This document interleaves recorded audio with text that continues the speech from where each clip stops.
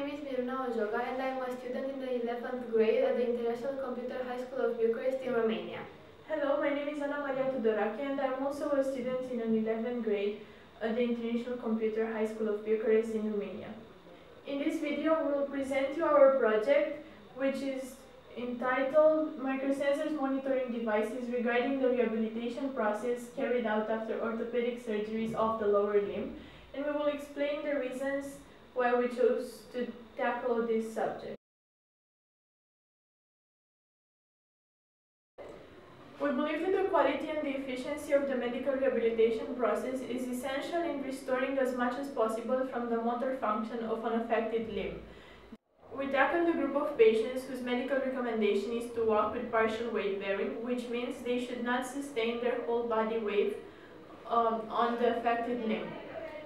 In order to help them, we plan to improve the methods of quantifying the pressure that they are applying and therefore smoothen their path in medical rehabilitation.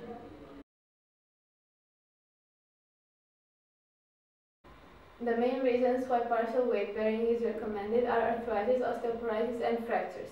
Annually, 1 in 5 people are affected by arthritis and 1 in 4 people are affected by osteoporosis. Comparing fractures to memory cancer, while the first one occurs to 1 in 6 women and the second one to 1 in 9 women, the similarity is significant. Realizing the high occurrence of these conditions, we wanted to help.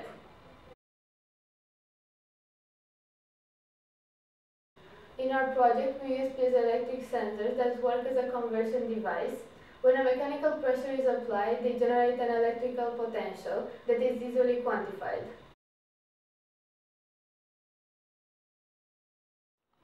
During our project, we tried different materials and designs for our insole. The first one was with 5 piezoelectric sensors that worked individually and measured the pressure in specific spots.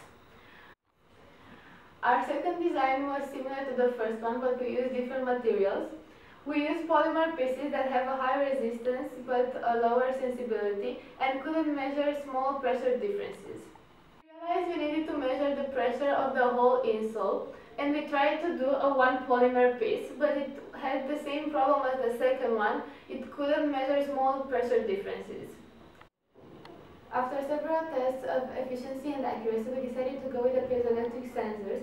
They are less resistant but more sensible and will help us quantify the pressure applied by the patient.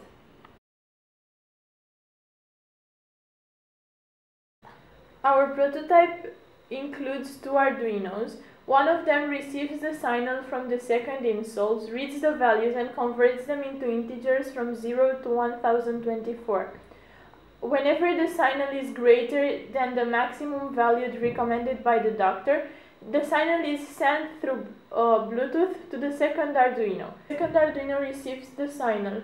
A buzzer generates a sound alert that lets the patient know that he exceeded the maximum value allowed. Besides that, on an LCD screen attached, the number of total steps and of wrong steps will be displayed in real time.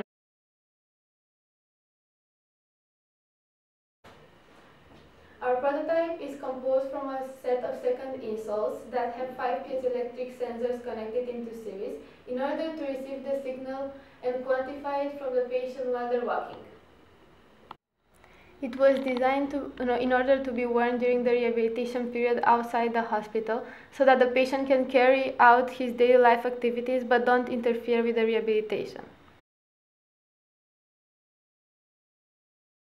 After several trials, we decided to replace the Arduino Uno from the first version with Arduino Nano that has significantly smaller dimensions. This was one of the main changes that granted us the smallest, most comfortable and most reliable version until now, that is easier for the patient to wear on his ankle. Moreover, in order to get rid of the wires through which we connected the parts, we replaced them with copper connections on a textured base, therefore reducing the risk of having unwanted electrical signals that could minimally harm the patient while using the device. For the second part, the design differences are quite striking and they can be easily observed. We replaced the Arduino Uno with the Arduino Nano, whose dimensions are significantly lower, but it performs exactly the same tasks as his larger version. Moreover, as in the first part, we replaced the wires with copper connections on a Textolit base.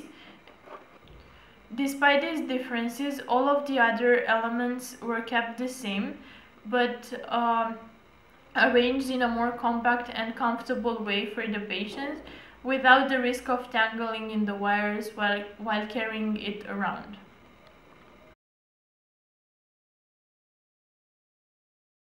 We created the program in such a way that whenever the maximum value decided by the doctor is exceeded 10 times, the device considers it one wrong step and generates the sound signal to alert the patient. We did this change because sending a large amount of signals through the Bluetooth may cause interruptions or wrong interpretations of the data. Therefore, we considered 10 steps as being one wrong step.